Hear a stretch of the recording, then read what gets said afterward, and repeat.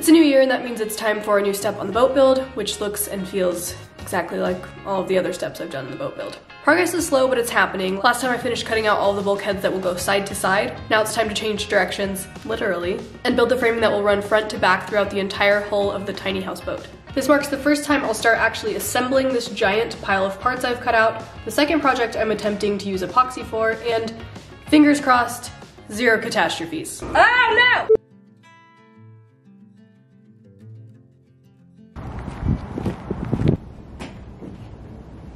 I lost my tripod. I can't find my tripod. This happens every time I organize. Found it. Okay. Last time I finished cutting out the bulkheads. So now I have all the bulkheads, which will go like this to form the length of the boat. Now what I need to work on next is the side pieces that run perpendicular to the bulkheads. I did get quite a bit of work done on these yesterday, kind of cutting out pieces and prepping. I was feeling extra intimidated about this yesterday. Now that I've gotten some of it done, I don't remember what was so intimidating about it. I feel like that's often the case. The hardest step in most projects is just getting started. Sometimes when getting started is feeling extra hard, I have to eliminate some element to make it a little bit less overwhelming. And often that is filming. So I didn't bother with the camera yesterday and I came in here and I got a lot of cuts done, which I think should set me up pretty well for what I'm doing today and for the next couple days maybe. Let me show you what's going on here. So this right here is the basic shape I'm trying to make today, and it's made out of 7 different pieces of plywood and then also has framing here, which I'm gonna make out of these cedar 2x2s. And all I got done yesterday was cutting out the 7 pieces of plywood for one of the sides. And where I stopped yesterday was this part is not gonna be a sharp edge like this, it's gonna curve up in the front. So I was working on laying out the cuts that I need to make, but I need a bigger square and a bendy thing. Apparently that's called a batten. Now I'm ready to hit the ground running today, get this done. Am I over explaining this? It is with great regret that I announce that this video marks the return of voiceover Emma. There's truly nothing I hate more than hearing myself do a voiceover, and I have to believe that the reason that the videos I made during my original voiceover era did as well as they did was because they sent my viewers into such an overwhelming full body cringe that they were physically unable to click away. But for the sake of giving my tiny little brain a break and taking real-time narration off the table when what I really should be focusing on is building a freaking boat, sacrifices had to be made. What I've done is every 5 inches from the front of the boat to where the curve ends, I've marked a spot at a different distance down from the top. And now what I need to do is drive a nail into every one of these spots that I've marked, curve the bendy thing around it, and then I'll have my line that I need to cut, I think.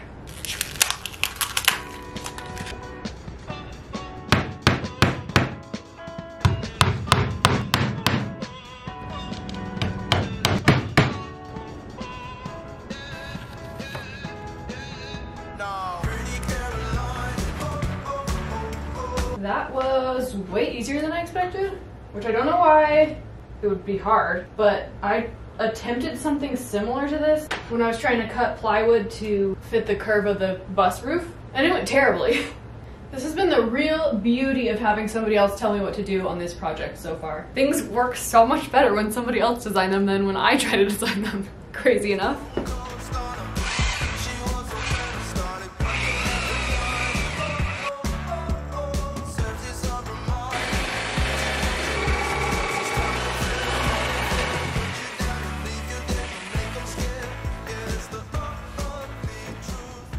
Ignoring that this doesn't quite fit on the table, I now have the entire length of the side of the boat cut out in the plywood. Next thing I need to do is cut up these 2x2s into the right sizes. And then after that's done, once this all starts to actually come together, the 2x2s are the same size as the notches that I cut into all the bulkheads, so they should just sort of fit together.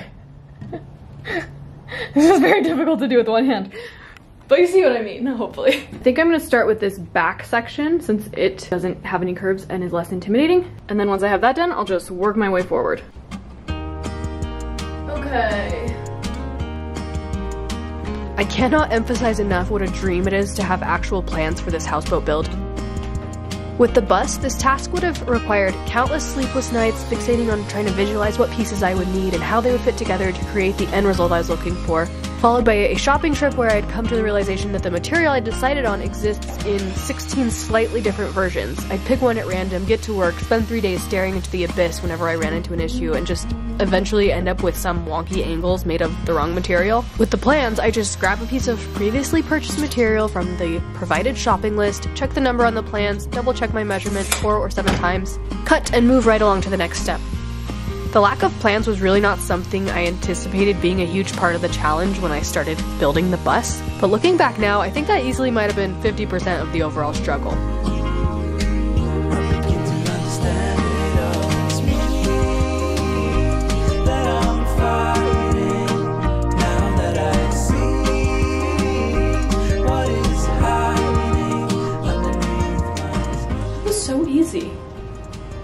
Honestly, between having plans and this nice workshop, I think I'm gonna really start to like building. Back end is done other than the long pieces that go all the way up to the front. So I'm gonna do the front really quickly.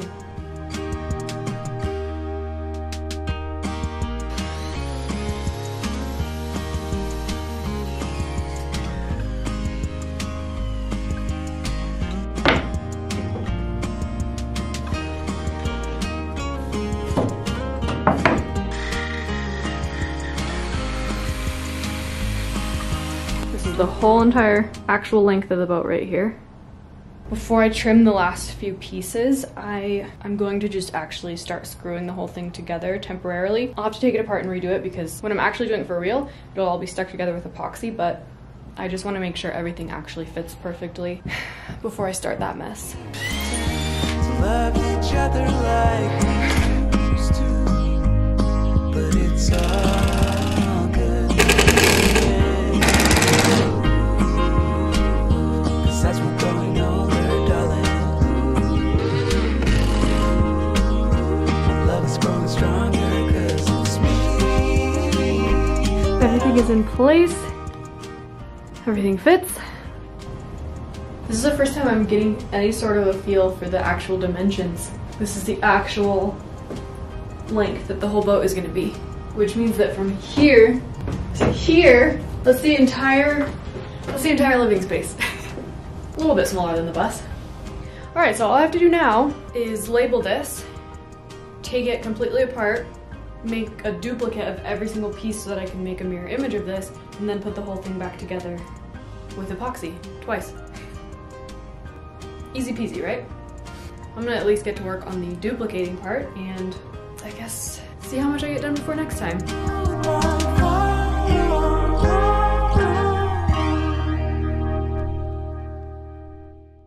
It's epoxy day, Just trying to talk a big game because we all know my track record with epoxy. The first time I tried my hand at epoxy was around the same time of year last year, and I decided to stick to that pattern because epoxy likes to be at 77 degrees, and I don't like to do things in a way that makes any sense, so dead of winter it is. It's definitely not 77 degrees in here. I'm just hoping it's somewhat close to 55. Back then, the sub-freezing temperatures didn't get me, but my refusal to follow directions did, and I ended up with an improperly mixed epoxy that left me with a permanently sticky mess of a countertop that had to be completely torn up and redone. I am using a different epoxy this time. This one needs to be mixed in a 2-to-1 ratio and comes with these handy pumps that measure for you. The smell is bringing up memories. In theory, you're supposed to be able to just add the same number of pumps from each bottle and come out with the correct mixture. In reality, even though I've been storing these inside of my warm house, the pump on the bigger bottle was extremely hard to press. I needed to use both hands and or my body weight to get it all the way down, and the bottle kept collapsing in on itself in the process. 3, 2, 3, 5. Hey Siri? Set a timer for 3 minutes. I wasn't trying to repeat my previous mistakes. I like to things up in new ways as much as possible, so I set a timer and stirred for every last second, scraping the bottom and sides as I went to make sure nothing was left unmixed. Then I added some wood flour to thicken it up. I'm not sure exactly why, I'm just following orders here, but apparently this makes it stronger, and I'm guessing maybe if I'd added a little more, it would have made it less messy to work with in this specific scenario. But I was feeling pressed for time, and I also didn't want to get my plans all messy trying to turn to the page with the pictures of how it's supposed to look, so I decided to err on the side of runny. I ended up with a sort of sparkly goo that actually looked exactly like the stuff that oozes out of a freshly made cinnamon roll, and also, come to think of it, was exactly as sticky and messy as that stuff too. I started buttering the edges of the plywood where my joints would go, trying to keep the goo where it belonged, and failing miserably.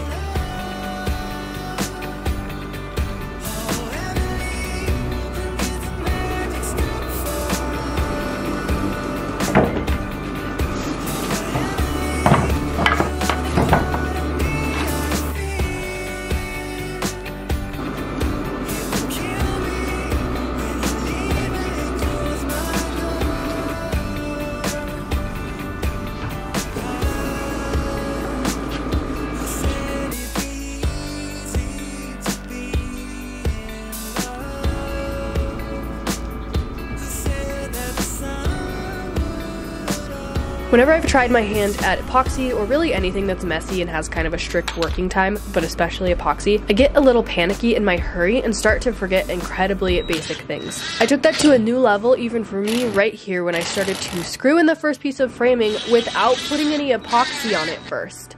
Like, let me just forget to do the only thing I'm doing right now, I guess. I don't know. It's fine. I realized as soon as I finished the first piece and quickly corrected my mistake. The screws I'm putting in here are temporary. These are just random drywall screws, and I'm going all the way through both layers and screwing into the plywood of my workbench just to hold everything firmly in place while the epoxy cures. Once that's done, the screws will come out and it'll hopefully all hold together as one big piece.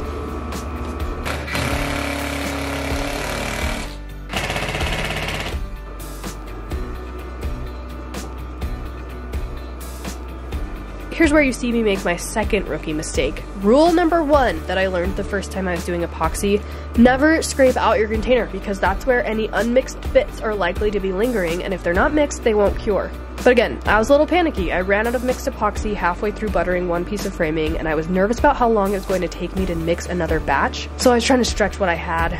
I realized a couple minutes later what I'd done, but at that point there was nothing I could do other than hope this epoxy would be a little bit more forgiving. But after that first batch, the next 2 rounds of mixing went a lot more smoothly, and I finished this side off pretty quickly. Oh no! No!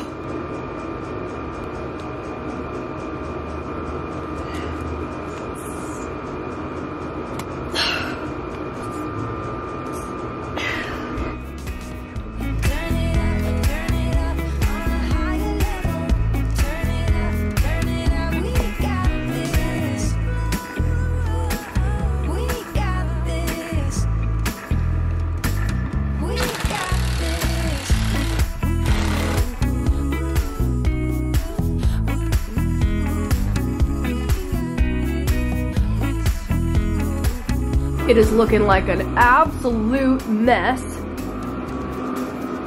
but it's done. Now comes the worst part of waiting to see if it cures or if I have messed something up. It's supposed to take 5 hours at 77 degrees. It's about 60 degrees in here, so I'm just gonna let it sit all day. I was gonna try to get both of these done today, but I think that's not wise to try to do that now. I don't know, no obvious catastrophes, but there wasn't the first time I did epoxy either. I think I just have to wait and see if I messed anything up badly enough on measuring or stirring that it's gonna not cure properly. In the meantime, I need to go get some more diesel so my heater doesn't quit, and figure out how to clean some of this up if it's possible. Wish me luck. I hope this is successful. The next morning, I rolled out of bed and went straight out to the garage to find out my fate.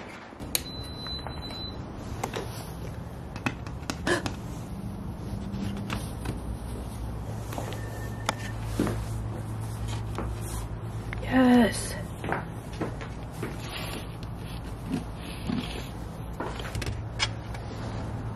This stuff is rock hard. I think it worked. Yes. I'm pretty sick right now. This video that I haven't even finished filming yet needs to be published in 48 hours. And so much freaking baloney has happened this morning. I was planning to already have my second round of epoxy done right now, and because of said baloney, I haven't even started yet. And I gotta say, it kind of feels like the universe is working against me getting this done today. But I'm gonna focus on the positives, like the epoxy that I did yesterday set up properly. That's a huge win. Baloney that happened this morning has been resolved. My diesel heater did not lose power in the middle of the night last night and melt itself, which for some reason I was pretty worried that was gonna happen. And I've got some water boiling for some tea, so I'm gonna have my tea and then I'm gonna get focused and get this done today.